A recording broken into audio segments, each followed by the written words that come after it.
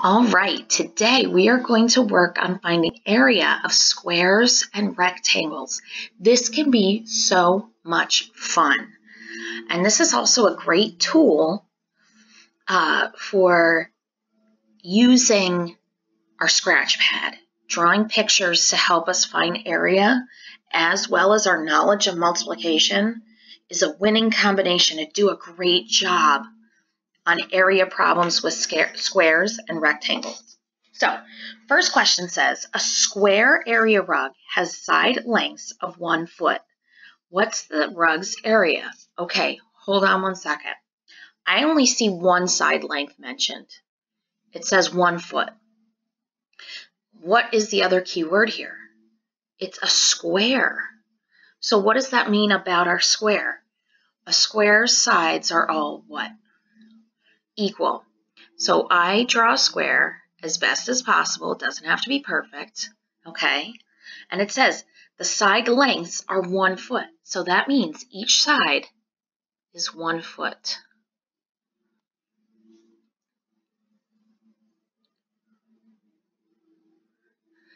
We want to know what the area is. How do I find area? Well, one way to do that is to count the squares inside the large rug. Well, we don't have that. So that's when we use our multiplication. The formula for area is length times width. Length times width. So for this problem, it is 1 foot by 1 foot. So what is 1 times 1? 1. So we would say our area for this rug is 1 square foot. Let's try another one. In order to determine how much seed to buy, Jaden needs to find the area of a square plot of farmland. What is the area if the width and height is 2 kilometers? Okay, here we go. We need to find the area. And what kind of plot? Is it a square or rectangle? Square plot. And that's why I'm underlining and circling, finding those keywords. And look at, they even give it to us. The width and height is 2 kilometers. So if I have a square, and this is 2 kilometers, and this is 2 kilometers, how do I find it? What's my formula? Remember, area equals length times width. So I would multiply 2 times 2 equals, what is 2 times 2? 2 times 2 is, that's saying I have 2 times 2 is 4. So the area is 4 square kilometers. Next, Michael is an engineer and has to design the solar sail for the propulsion system of a new spacecraft. The larger the area of the sail, the greater thrust it will gain from the solar radiation. If the rectangular sail has sides of 2 feet and 5 feet, then what's its area? Okay, we have a lot of information here. We have a lot of words. And this is why it's important to highlight or underline or circle what's important. It kind of gets rid of the extra noise around it. Okay, so if the rectangular sail, it's a rectangle, has sides of 2 feet and 5 feet, what's the area? Well, look at, we know it's a rectangle. We know one side is 2 feet, which means so is the opposite, and the wider sides are 5 feet. What will I multiply? 2 times 5, which equals what? 10. Good job. So the area is 10 square feet. All right, next problem. The surface of a piece of cardboard is 5 feet long and 2 feet wide. What is the piece of cardboard's area? All right, again, we're finding our area. Does it say if it's a square or rectangle? It doesn't, but it gives us clues. It says the cardboard is 5 feet and 2 feet. So that means that it is a rectangle. So I know one side is 5 feet, and I know the other side, the shorter side, is 2 feet. So can I multiply? Yes, one side times the other side, length times width.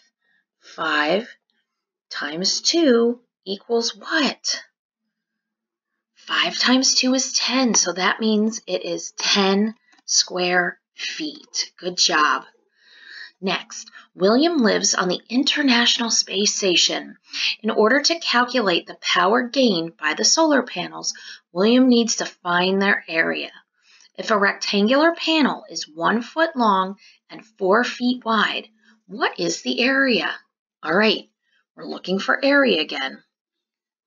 What is the shape of the panel? Is it a square or a rectangle? It's a rectangle. So we can draw a rectangle. Okay.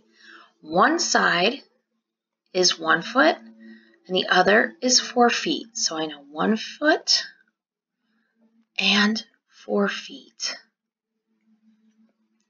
Okay. So what will I multiply? What is length times width? It is 1 times 4. And we know that 1 times 4 equals 4.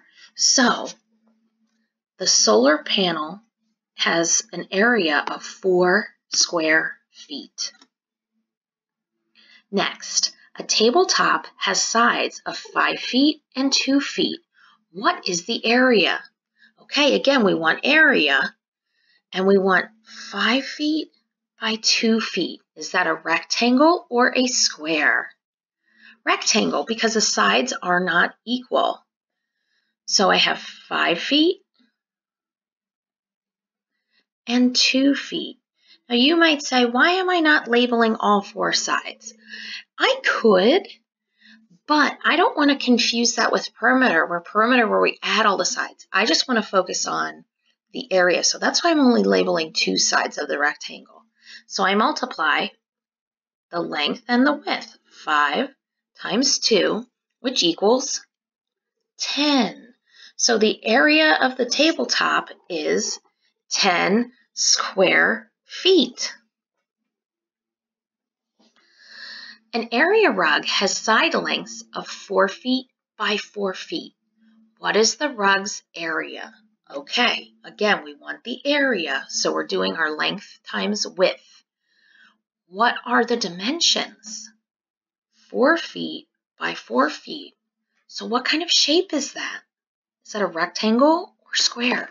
Specifically, it's a square because all the sides are even. So I have 4 feet and 4 feet. How will I find that area? 4 times 4. Area is length times width. What is 4 times 4? That equals 16. That's saying if I broke this up into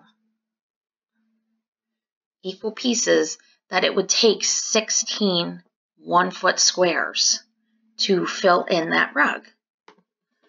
So it's 16 square feet.